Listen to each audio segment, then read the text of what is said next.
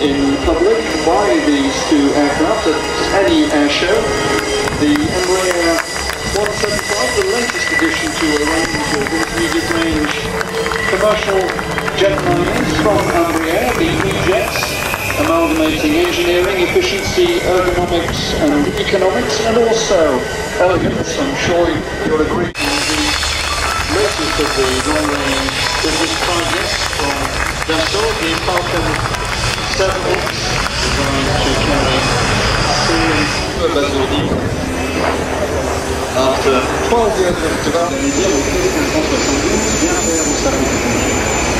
bien fait une chose tout à l'heure, on va pas montrer en Europe, non. The EH-101 is powered by 3 Rolls-Royce turbo-mecha engines, each developing 6,700 horsepower.